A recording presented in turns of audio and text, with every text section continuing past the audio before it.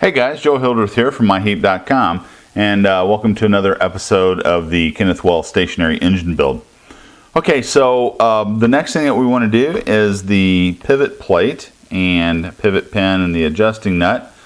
This the materials that we're going to need for this is some 1/8 inch or 3mm diameter rod. I happen to have about a 4-foot piece of 1/8 inch cold rolled steel that I ordered for this project a long time ago, and so I've already cut off a 30mm section of rod for that. This is only going to get some threads, 2.5mm on one end, 10mm on the other. That's nothing exciting. I'll do that off camera, so we won't worry about that. I'll bring that back in when I'm done with that. The next piece, the pivot plate, is either 20 by 6mm or 3/4 by 1/4 inch brass flat. And I have a piece of brass flat here for that, and it takes a piece 32mm long. I've already cut that out, and so it's ready to go. The only other thing that we'll need is we'll need some 3/8 diameter brass rod to make the knurled adjusting nut, and we'll put that in the lathe when it comes time. We'll knurl it down, drill it, thread it, and part it off and make the nut out of that. Alright, so I think the thing, well, let's describe what this is. So this block that we see here has a relief in it. It has a hole, a clearance hole for this pin to pass through, okay? And the small thread on one side of this pin will thread to the back of the cylinder, just like this here. It will pass through this block, and then it pulls this pin with the spring and adjusting nut, will pull the cylinder against this block tightly, and that will be the pivot face. So now, to reduce the friction, there's a little bit of an undercut here in the middle, so it'll leave the raised edge. That undercut looks to be about 1/2 millimeter. We'll figure out what that is in inches, and we're probably just going to file that since I don't have milling capabilities yet. But then that reduces the area that this has to pivot, the friction area that this has to pivot on that. And then of course this block, these two mounting screws here then would mount it to the frame here, and I still have to fettle some of that out, but that will mount to the frame, allowing the piston to the cylinder to come here, and then it will rotate here. The rod will come through, be adjusted back here. So I mean, you get the idea. So this is what we got going on. All right, so like I said, I'm just going to thread the adjusting pin off camera. We need a little spring. I do have some spring wire, but you know, I think maybe a spring from a ballpoint pen would work, and I got a few of them laying around, so we'll try that. If not, we'll actually wind one if we have to. So I'll do the pin offline or off camera. So let's see. Let's concentrate on the block. So the first thing I'm going to do is I'm going to find the center line across the length and the width of the block, and then I'll come in 3mm on each side and make a mark, and then we'll have the marks for these two threaded holes, and it looks like these are threaded 5BA, so I will tap them 540, and the center hole looks to be just an 1/8 inch clearance hole, and then a counter bore probably for the spring. So we'll get to that when we get to that. Initially I'll just do the 1/8 inch. Alright, so let me get this marked up and center punched, and I'll bring you back in. Okay, so I went ahead and tapped this little rod, 2.5mm on one side, 10mm on the other. The short thread obviously will go into the cylinder so to allow it to pivot, right? And that will go through this block. Okay, so all right, we're just going to set that aside. All right, so now this block, you can see that I've marked and I've punched the locations. All right, so I need to drill some holes here. So these two outside holes will be tapped. Well, here they say 5BA, but I'm tapping 540. So I will pilot drill those. I think it's a number 38.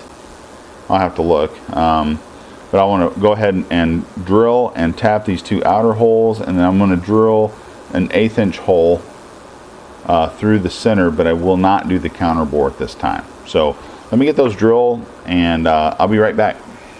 Okay, so the block has been drilled, 1/8 inch in the center, and this is tap size, which is 38 for 540. So here you understand what happens. This can pivot on this block now. Okay, so now we do need a couple holes at the top. We won't do those until we have the piston done to where we can accurately gauge those. That's why I drilled the hole all the way through this, so I can poke through there and mark this block where these two holes will actually be. Now this block has to be mounted to the top of the cylinder, to the engine frame. Now I fettled this out. Now for those, I got a question. I've got a couple of these old chisels like this, and I sharpened this up, and boy, this was great, right? This little chisel was great for getting in the corners, right, and getting the bits of aluminum out of there, to where I can get, this block in here where I want it to sit, right?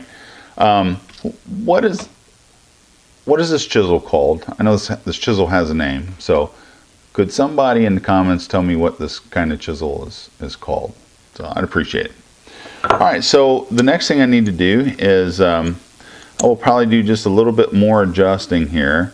I'll center this block up in the frame. I'm going to clamp it down with a little small C-clamp. I'm going to transfer the 1/8 inch and then transfer these 3 holes through the engine frame. So this will actually be screwed to, or attached to the engine frame, and then the 1/8 inch clearance hole will go all the way through for this rod. So let me do that, and I'll get this drilled and I'll bring you back in. Okay, so I have the 3 holes drilled into the engine frame, and if we see here, this rod will slide through this face. Of course, it pivots here and it goes through the frame, right? And then this block here gets bolted to the frame. And then there should be a clearance hole drilled back here for whatever the OD of the spring is that we're going to use.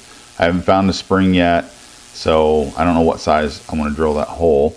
These will be clearance holes for the 832.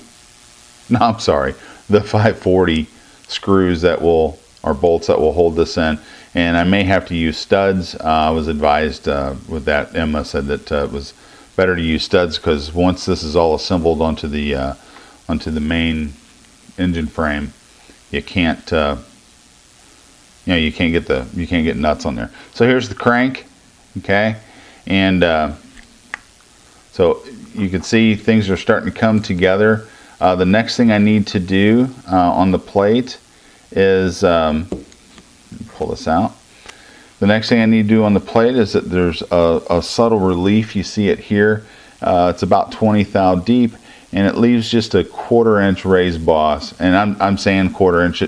I don't see a measurement off the top of my head, but remember, if you've been following the series, this steam inlet hole is about 3 millimeters down. So if that's in the middle, so we would say 6 millimeter pad for that to rotate on would be fine.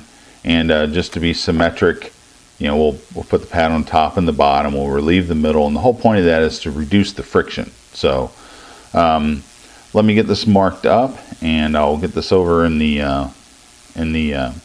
vise, and I'm just going to file that down. 20 thou is just enough to relieve this face touching this face. So let me get this marked up and in the vise, and I'll bring you back in when I go to file it up. Okay, guys, I have the what do they call this anyway? They call it the pivot plate. Got the pivot plate marked, leaving a 1/4 inch for a 1/4 inch pad at the top and the bottom of it. And I'm just going to file a relief in the middle. I got some assorted files here. I think I'm going to take this little triangular file and see if I can maybe provide myself a line. Actually, I think what I might do is just take the hacksaw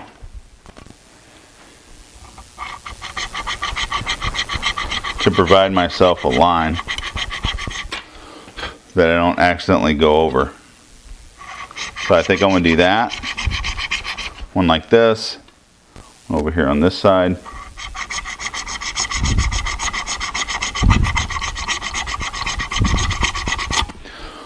like that. So now I got a couple delineations to, you know, to try to help prevent me from sliding over into no-no land. And I'm just going to take a file and I'm just going to file the middle of this out. Now this might take a little while, but I don't have a milling machine. A milling machine would just make short work of this. So I'm just going to file this down, and when I get it down, and I'll bring it back. I'll bring you back in. Okay, so I've just finished up filing this little relief in here. And so, you know, the point is we just want this surface and this surface here for the head, I mean for the cylinder, to pivot on.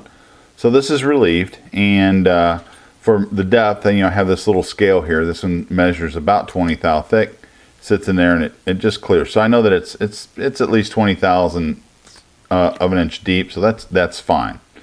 All right, so really the next thing to do is I have the clearance holes drilled for the 540 screws or studs or whatever I want to put here, but now I need to tap, well, let me pull this out. I need to tap these two holes here, 540.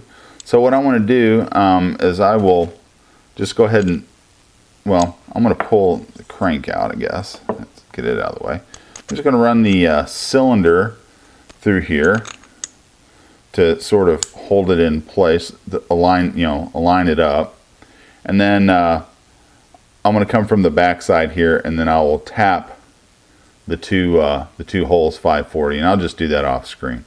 And then I did find a spring that I think will work. I measured the diameter on it, and it's 222 thou.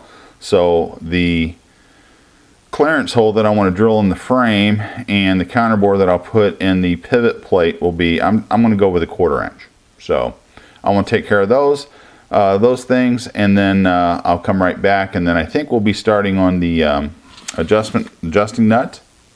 I don't know if you can see it here. And then I think we're pretty much done. So let me get these few little things done, and I'll bring you right back. Okay, so I have drilled the clearance hole here, 1/4 inch for the spring that I got, and these are drilled through clearance size. And then my plate here, you see it's threaded, and then I counterbored about halfway through so that the spring would have a place to sit on. Now, in addition to that, Emma told me that definitely want to make a pair of studs to go in to the block to hold this in, because you can't get bolts in. There's so little, the room is so tight from the firebox assembly that you can't get bolts in here. So she advised me to make studs. So I've made two little studs, just like this. Now I will Loctite these in when it gets time. And of course the studs will fit through there. And then I'll make a couple nuts for these here, like I done for the firebox. So it would be 1/4 inch across flat brass nuts, about an 1/8 inch thick. So that'd be about 6 millimeters across flats and about 3 millimeters thick, give or take. So now that fastens there. Okay, so that's all good. The piston then, or cylinder assembly, right, will slide right through here, and then the spring through here, and then I'll have to, oops. This is why I want smaller nuts. Alright, so that goes there like that. And then of course our knurled nut will go here, but just for now I want to use this nut until we go over and make the knurled nut. And then see, that holds that against there, allows that to pivot on this plate. Now we still have to do an air inlet and an exhaust, but those will be after we get the piston made, because you won't know where to mark those. And of course the flywheel right there. So we're getting close to having this assembly done. Next we're going to go to the lathe, and we're going to make the knurled that show up. We're going to make the knurled nut that goes onto the back right here. Now, before I do that, I do want to be honest and upfront here with you. The one that I showed you initially filed was this one. And you notice there's a big old 1/4 inch hole all the way through it. And so what I learned was that, and I knew this and I should have known better, as I was drilling this and trying to drill it about halfway through, the sharp negative rake of the drill caught the brass, dug itself in, lifted the vise and all up and popped right through it. So that's how I ended up with that. So that was my fault. I should have had the vise probably clamped down, but more importantly, I should have used a different grind on the drill. So a friend of mine gave me a couple empty drill indexes. See, I have one labeled here brass and plastic, and then I have the other one labeled flat bottom drills. So for the brass and plastic, really all I've done, and hopefully this will show up, you can see that I've knocked the edge off. You see it shining there? And I've knocked the edge off there to give that no rake or negative rake from the drill. That way it prevents it from digging in, and it works really, really good. And then for the flat, I just simply, hopefully you see here, I just ground it off flat straight across and then relieved the edges coming back, okay, and then just hit it with a lap just to sort of sharpen it up. And the whole point of that was so that let me get back over here to our little engine. I probably should have showed this first. Let me take the pivot plate back off. Okay, so you'll see that it's counterbored and it's got a flat bore, right? So it gives a nice square face for the spring to rest against. I guess that'll show. So anyway, all right. Well, the next thing to make, of course, is the adjusting nut. So let's head over to the lathe and let's knock that out. Okay, so the last part to make on this sheet here is the adjusting nut, and it's just a piece of 3/8 diameter brass. I'll knurl it. We'll cut a little detail on it, and it's just going to be drilled 38 and then tapped 540. So let's get started. Okay, so I have my little clamp knurler here, and it's kind of dirty, but we'll see how it goes. And we'll get some oil. This generally takes a little bit of oil. Alright, let's see what we got.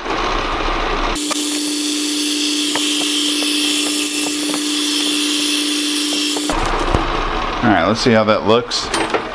Shouldn't take too much to... Yeah, it's a little cross knurled, but let's see if we can clean it up here a little bit.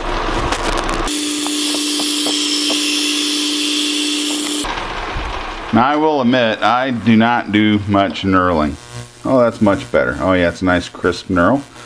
Okay, so let's, I have a form tool that I'm just going to plunge in there and maybe create a bit of a curved shoulder on the front of this. Like I said, this is entirely artistic at this point. And this is just a round nose tool. Okay, I like that.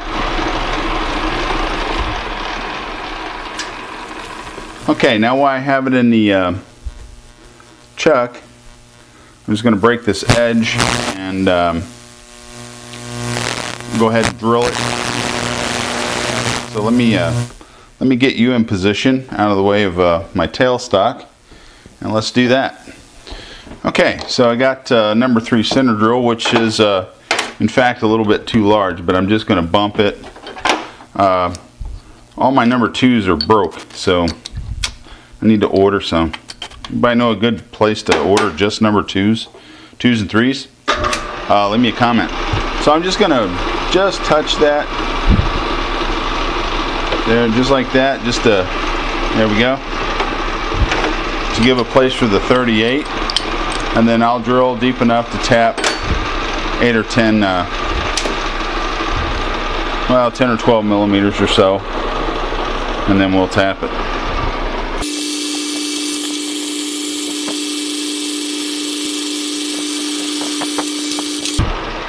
Okay, that ought to be deep enough. I think I ran into the camera. Sorry about that, guys.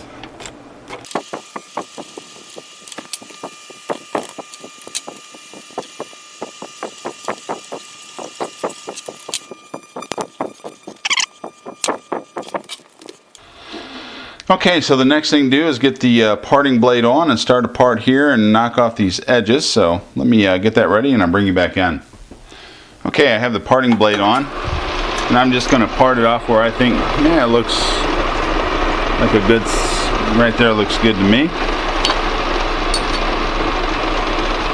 So I'm just going to start the part here.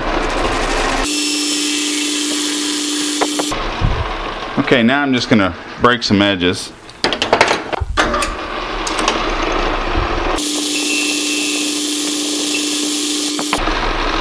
Okay, now we'll finish parting her off.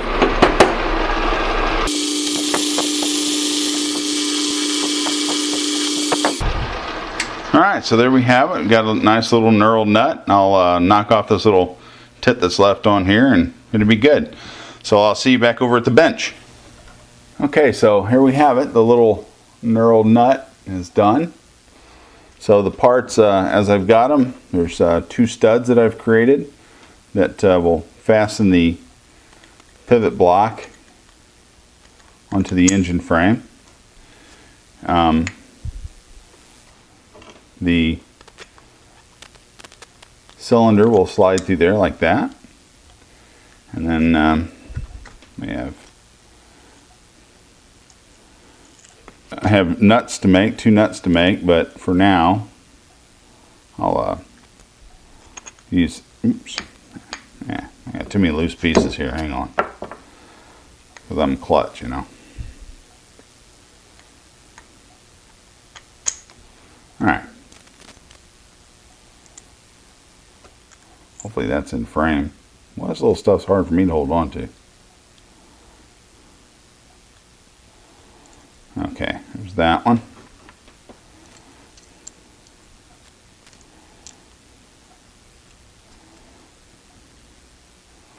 This one. And, of course, the cylinder goes through there. And the spring. And then our little knurled nut that we just made. And I may have to run the tap through here to clean this up, but maybe not. Nah, it's going to be fine. Alright, so there we have it. So, I tell you what, getting pretty close on the mechanical portions of this. I will do a little polishing on these faces. I'll make some smaller nuts. Like I said, 1/4 inch or basically 6 millimeters across flats. So it'll be a little smaller net and about an 1/8 inch thick. So that's, boy, I tell you what, it's coming along pretty good. That's really smooth. That feels nice and smooth. So let's see what's next. Alright, the next drawing, okay, looks to be the piston, the connecting rod, and the big end. So looks like maybe a nut. So it's almost done. So I think once we get this bit here made, that'll be the next video. I think we can mark it for steam ports on the sliding block or on the pivot block, because then we'll have the piston to make sure that the cylinder is moved to the right place. And I think we can do an air test. So, alright, well look, I want to stop there. I don't want to bore you too much with it. And I'll see you in the next video, in the next Kenneth Wells video. And hey look, if this stuff interests you or you find it helpful or entertaining or something like that, please consider liking and sharing it with people, and subscribe. And if you subscribe and hit the bell, you'll be notified of the next video I release. So other than that, have a blessed day.